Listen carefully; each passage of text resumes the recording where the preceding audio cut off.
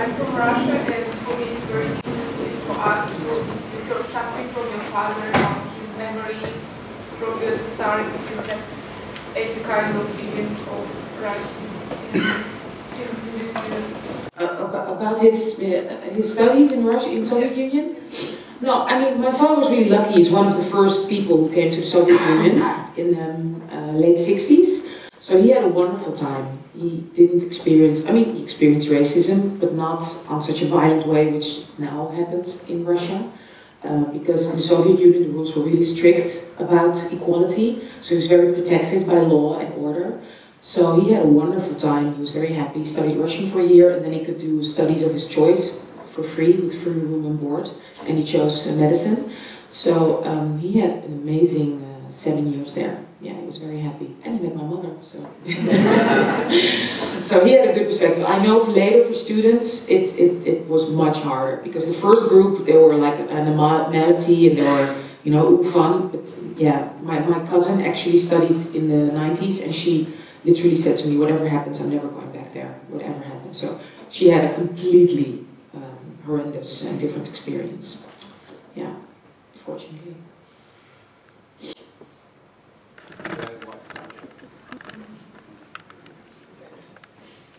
Thanks so much for sharing. It was a really good insight. Like when I was young, for me it was also normal that it was Black Pete and Sinterklaas.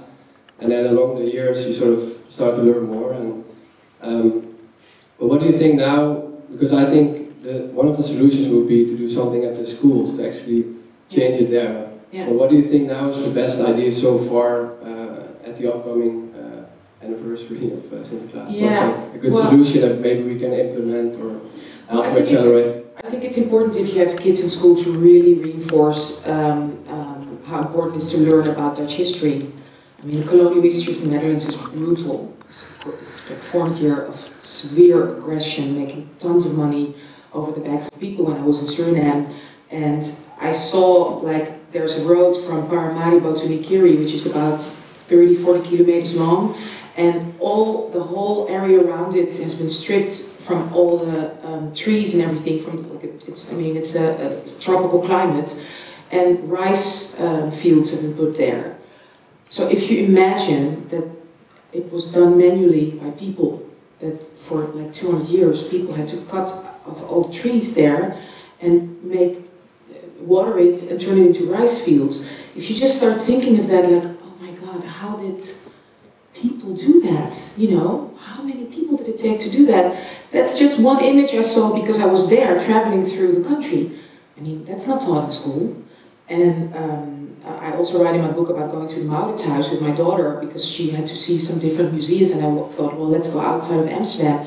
And walking around the Maurits Museum, Maurits who literally invented the transatlantic triangle slave trade, and there's no word about that.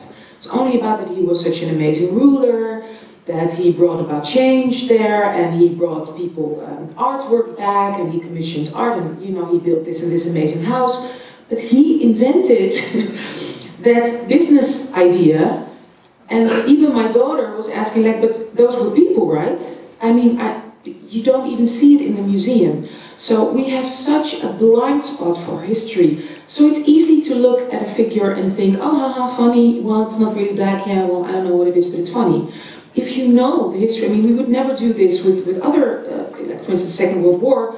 If you look what happened, we would never do this with, for instance, Jewish people, thank God, because we so know the history. But with our colonial history, it's over. So what's the problem? So maybe we have to like re-educate the history teachers of the Netherlands. Absolutely, and I think as white parents, you have such a power to stress that. In our school, it was literally a white mother who said, we're done. I will not accept this anymore. She, you know, used her white privilege to kind of, you know, to take a stance so that I didn't, and the parents of color weren't the one at the front row who would get, you know, oh yeah, of course you're against it because you're black. She made an effort to really talk about the issue. So I think it would be great if, yeah, white parents demand, and you have the right, you have the power, more history lessons, because then any child would be like, why, huh? No, doesn't make any sense, just like me. Yeah. That's right. Yeah, go ahead. thank you for sharing your story. I was actually having a friend over from Hungary who was asking the question, where and how are Dutch people, children are educated about colonial history? She has been just in the Tropen Museum, and I was actually wondering, indeed, as living here as an expat or a foreigner, that not native Dutch person, where would you point even young people or young adults to go to get information about the Dutch colonial history and how the Dutch colonial history is told in the Netherlands? No, it's told really badly. I mean, it's hardly told. My daughter goes to a really good school, and even there it's literally one chapter, and her teacher doesn't even use that chapter. So, can you imagine, she hasn't literally learned anything. So if you just rely on the schools, you can forget about it. There are museums you can go to in Amsterdam, the Shipment Museum, Scheepvaartmuseum. They have some really good expositions, and I think still there you can get information. And now in Vlissingen, Zeeland, was the biggest slave port, was the biggest port. They're opening the archives now, so you can read things. I mean, it's very painful. I mean, I did it, and it's very painful to read about people literally being sold as cattle, where everything is written from a perspective of a business point and how it affects the business. If people are sick, they're not even called people. That's where the N word comes from. You know, they're not even considered people. So it's very painful to look at that. But there is, you can do it. What I would definitely recommend to do is do the Black Heritage Tour in Amsterdam by Jennifer Tosh. That's really excellent. She talks about black presence in Amsterdam, and from a black person's perspective, which is interesting and beautiful, and she can answer a lot of questions. And there's a lot of good literature. I would recommend, I don't know if it's translated in English, De Hoofdstaat by Ewald van der Vught, but definitely Gloria Becker or Philomena Asset. They both write in English about the Dutch colonial mindset and the innocent image that we have as Dutch people. Thank you for sharing your story. I was wondering about your stance on the Tropen Museum. So what is your perspective about it? Because I come from Portugal, which is a country with a very strong and terrible colonial history. Yeah. And back in Portugal, we don't talk about these things, but it's a taboo. It's way worse than here.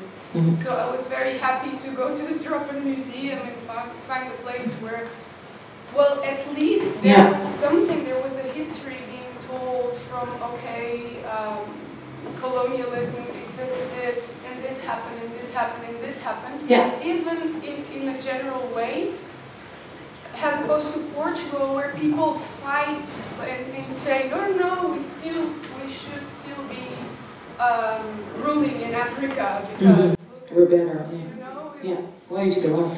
The rest is still ruling. Yeah. So it's funny because here I feel okay, we are a step further. Yeah, it's a tiny step. I mean, I think the name in itself is such a euphemism, Tropen Museum. I mean, why don't you just call it what it is? Very brutal colonial history museum. Slave trade museum, dehumanization for centuries of people of color museum. Tropen Museum makes it sound almost like, oh, nice to go and check it out. So, yeah, it's a start, but that start has been here since the 50s, so I think it's time to take more steps. It would be great if this was like last century, but now I think there's more to be done. And you have a very amazing group, the Decolonize Museum, group of young artists and art curators and activists who are doing amazing work to change things. But still, like, it's so difficult. Like, I'm going to meet, I don't know if you know Randy Lodge. She's a British writer, African British writer, who wrote actually sort of the same book, but then from a British perspective. Why I don't talk to white people about race anymore. And we have a conversation together for the museum night. So great, we're both invited, we're going to be interviewed. And then I saw the poster for the museum night. I don't know if you've noticed that poster. And then I'm like, okay, God, so I have to talk about that. I can't sit there with her, have a great conversation with her, go somewhere. No, we have to explain again that this is not correct. We're put in that position. It was already told us, yeah, just know that the audience who's coming is mostly white, so you will have to explain certain things again. So yeah, I'll do that, but you know, that's where we are. So yeah, no, I'm not completely happy with the travel museum. To answer your question. Sorry, one quick final question. We're really running out of time, so go ahead. In my perspective, you're a social activist, and we owe a huge respect to all these people you mentioned for putting it out there and get all the shit out of you, because it is a lot that you get to. We are designers, and it's our job to change the world a bit in the next level, that the energy that you create, that we turn it into a shape. So what would you like us to do? Not of course feel it, but what would you like us to do and go out and make it? Well, it would be great if you're, as a designer, for instance, with that poster, that any company would be like, yeah, no, it's not going to happen. But people don't see it. That's Yeah. strange. So yeah, I mean, if I can, I mean, I'm not I mean, I went to theater school, so if I can find out reading lists and everything, everybody else can. So yeah, it's a luxury, just like in the little clip. You don't have to think about it if you're in front row, and sometimes you can decide to do something nice for vluchtelingen. You know, I'm going to work on Lesbos for a month, and maybe I'll think about, you know, I'll help somebody or give money. You can do that. That's wonderful. That's such a luxury. But if you really want things to change, if you really tell your people, your friends, your colleagues that you're for equal rights, yeah, you have to do more. I can't make it any nicer than that. So you have to say no to certain people to work with, or really, you know, be the whining person at every table, at every discussion, to explain why something is not nice or funny or acceptable. And that's what we can do as designers. That's what definitely designers can do. Yeah, that's what, I mean, for me, the biggest heroes are people who are not in a position of power who do that. I mean, I get letters and mails from parents who have to fight that fight every day for their kids, or at their job, just at a, you know, not amazing high-end job, but still are trying to make change. I mean, yeah, and that's what it takes. But if you're in a position of power, if people need your design or need your work, you really have, yeah, in a position of power, you can really put your foot down, and that will bring about change. You saw, like with RTL, just saying, we're not going to do Black Beat anymore, that's it. They just put out one statement, did one interview, that was it. Amazing, you know, that's such a strong way of just sending the message, not even the discussion about it. That would be great. So people in power, yeah, you have so many tools.